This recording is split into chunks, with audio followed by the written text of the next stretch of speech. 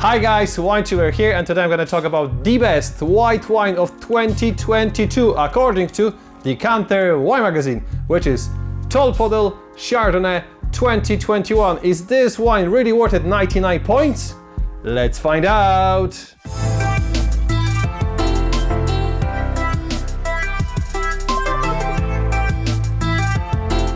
Before we start, here are a couple of interesting facts about Tolpuddle Winery.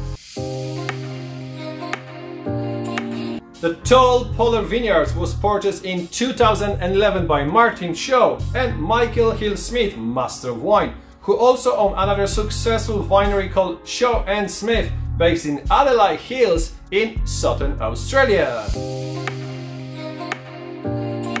The Tolpuddle Vineyard was named after the Tolpuddle martyrs who were transported to Australia in 1834 to forming an agriculture union. The vineyards are located in one of the best parts of Tasmania, which is called River Valley, when you can get long-term insurance against the climate change, meaning that Tasmania is definitely one of the best places to grow Pinot Noir and Chardonnay grape varieties.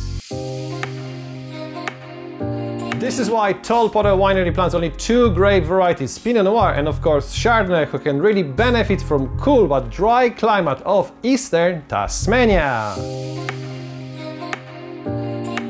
All grapes are hand harvested, then whole branch pressed and fermented in oak. Then wine is aged in French oak for 9 months and then for 2 months in stainless steel tanks on their own lease before it's released.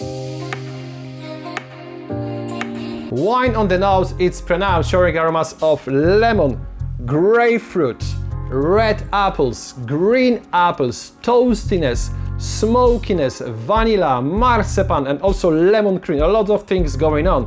On the palate is dry, super creamy. You can get a lot of citrus, toastiness.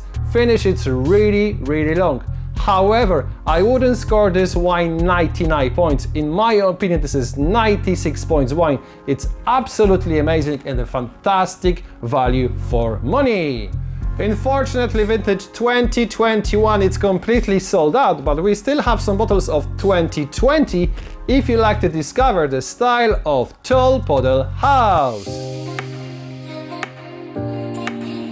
Thank you very much for watching. If you'd like to learn more about Tasmanian wines, click this link.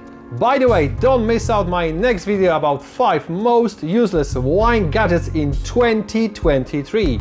So, stay tuned, don't forget to subscribe and see you next time!